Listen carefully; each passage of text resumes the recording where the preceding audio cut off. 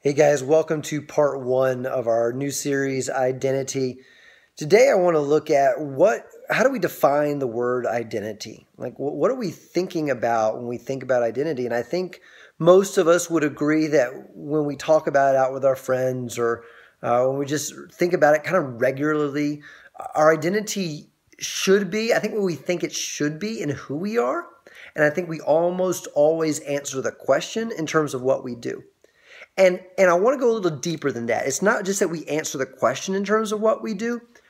It's like we find our fulfillment or our satisfaction. We find our own answer to the question of our personal identity in what we do and what we achieve and, how good we are at something and how we compare ourselves to somebody else. It's not so much in who we are. Now, I think if it was a test, right? If we went and sat down, we went back to school and we sat down in one of those chairs that has the desk like attached to it, right? We had our number 2 pencil and eraser, and there was a test, and it says, is your identity based in who you are or what you do?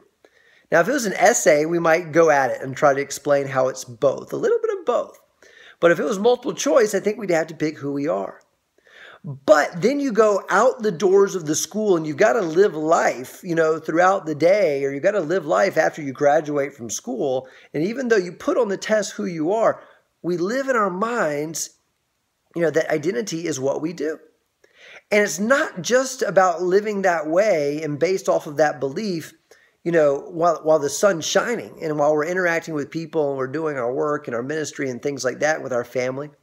It's when we get in bed at night and put our head on the pillow and we evaluate our day and we go, did I have a good day or a bad day?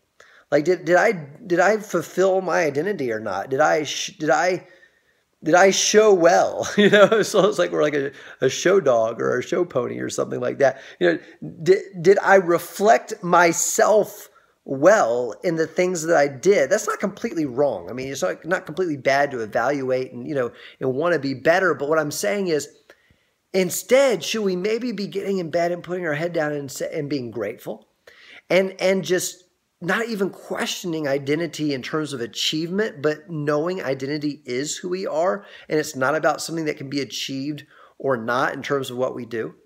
So I've spent, now 2.5 minutes on that. Let me then dive into, obviously I believe that identity is who we are. And I believe that chapter 3 in Philippians digs into this in the first half in verses 1 through 11, where Paul says, if anybody had a great identity in our society, it was me. He said, I was circumcised on the 8th day. I'm a pure-blood citizen of Israel, a member of the tribe of Benjamin, a real Hebrew if there ever was one. I was a member of the Pharisees, the strictest obedience to the Jewish law. I was so zealous, I persecuted the church. I mean, he's like, look, if you want to measure this in terms of what I've done, then nobody can beat me. Nobody can have a better identity than me. But then you guys know the verse, the famous verses 7 through 11, where he says, I once thought doing all those things was valuable, but now I consider them worthless. He says, yes, everything else is worthless when compared with the infinite value of just knowing Christ Jesus my Lord. For his sake, I've discarded everything else, counting it as garbage so that I could gain Christ and become one with him. The thing I want to dig into there is, of course, we know that the life he was living was not a valuable life because he was missing the Messiah. But it's not just that. It's also that he's contrasting what he was doing with the things he was accomplishing, going out and persecuting the church, becoming a Pharisee, achieving different things, and saying, I used to find my identity in things I did. Now I'm finding my identity in the relationship that I have with God, in who I am, and the way that we connect. In part 2, we're going to talk about the uniqueness of how we connect with God and our identity being very much in that uniqueness of who we are. But in this part, I just want to put it out there that every day, and I struggle with this.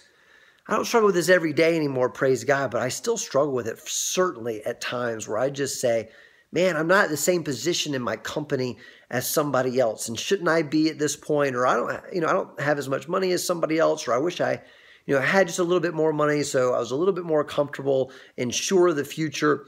Or I wish in my ministry there was more people watching my videos, or I was getting to speak more. Whatever it might be for you. I mean, it might be, I wish I was married and I'm not married, or I wish I had kids and I don't have kids, or I wish my kids were nice kids and not mean kids, or whatever it might be. And I have found for me, and maybe you find for you, that I'm almost always evaluating myself, my self-worth, my valuableness, and therefore my identity in what I do and what I achieve and the accomplishments on the scoreboard, what it says at the end of the game. And at the end of the day, that none of that determines identity. None of that determines who I am. Okay, that actions are important, results are important, those things matter. Okay, we should measure them, we should want to get better, but they aren't who we are. We cannot measure worth on those things that we do or try to accomplish. We've got to measure it in what Paul says in verse 9. Is it 8 or 9? And 9, it says, and become one with him. Everything is garbage so that I could gain Christ and become one with him. He says, I want to know Christ and experience the mighty power that raised him from the dead. I want to suffer with him, sharing in his death, so that one way or another I will experience the resurrection from the dead. And I believe in that. He was not at all saying, you know what my identity is? I want to die just like he died, and I want to come back from the dead in my physical body. No. And Paul did not come back from the dead in his physical body. What he was saying is, I want to die to myself. My identity is that I'm now one with Christ. My identity is my relationship with God, right? And so I just want to encourage us as we start this. Let's set the foundation and the ground level that identity is who we are and whose we are, and that relationship that we have with him. And we're never going to find joy and identity in anything we do. Things that we do will come out of who we are. Certainly we will do things, but that's not where identity lies. That's not where worth lies, or feeling valuable at all. So let's start with that, and I'm looking forward to a great series on identity. Thanks, guys.